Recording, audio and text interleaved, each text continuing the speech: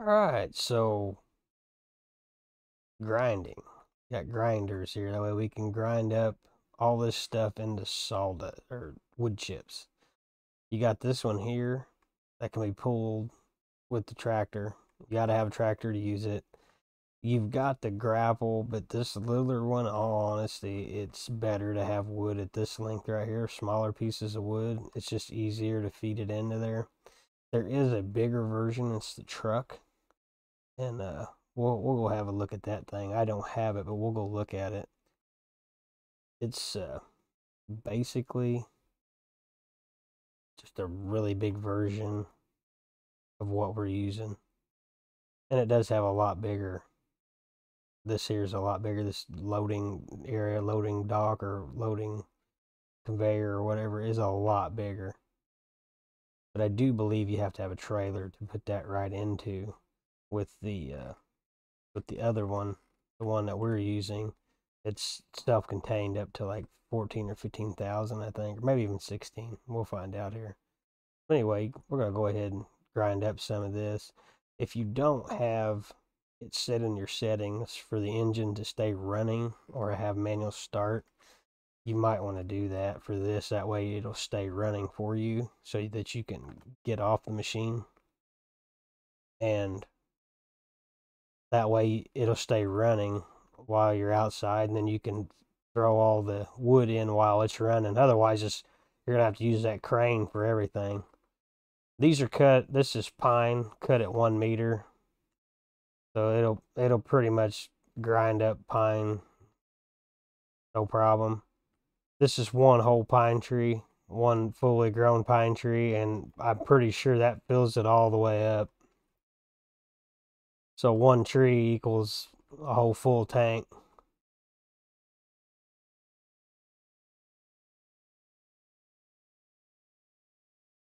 And yeah, you just keep on chucking them in there. Like I said, you can use the crane, but it's just, it's a lot easier doing this. It really is.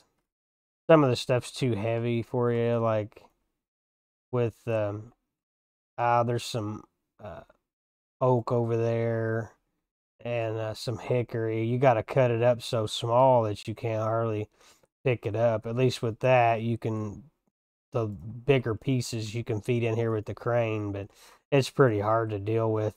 That other stuff's pretty hard to mess with. But as far as making wood chips, this is really about the easiest way, because as you can see, when we started, we were at 0, and I would say we're probably already full right now. If we're not, we're really, really, really close. We'll go over here and see. I don't know, maybe I can pick this up. It might not be too heavy. Yeah, we can pick this up. We'll just set that right there.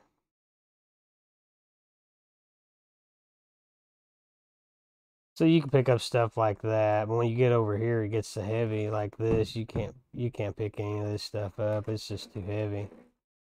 You might be able to pick some of this small stuff up right here. Yeah, we can do that. But when you get into this stuff that's all bent like this, it's hard to get it to feed in this machine right. We'll go ahead. We'll try it out. There it goes. It worked out. Let's see how full this thing is. We're only about 9,000. But we'll go ahead and get this thing folded up. Show you. You can dump this wherever. So you can make yourself a little pile or whatever you got. You can go ahead and dump your wood chips out. Make piles, or you can take it wherever you want. I've already got some wood chips dumped, I think, right in here somewhere. I did have.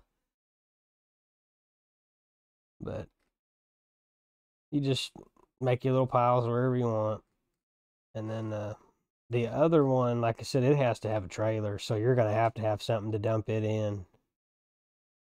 This one here, I believe it holds 16,000, I'm wanting to say. But if you're using the production where you're needing wood chips, you're gonna kind of need this machine here. And all on it, this one here is faster than doing the poplar or granite. I think it is. It's much quicker as far as the amount of wood chips that you get. And that's the basics of wood chipping. Thank you.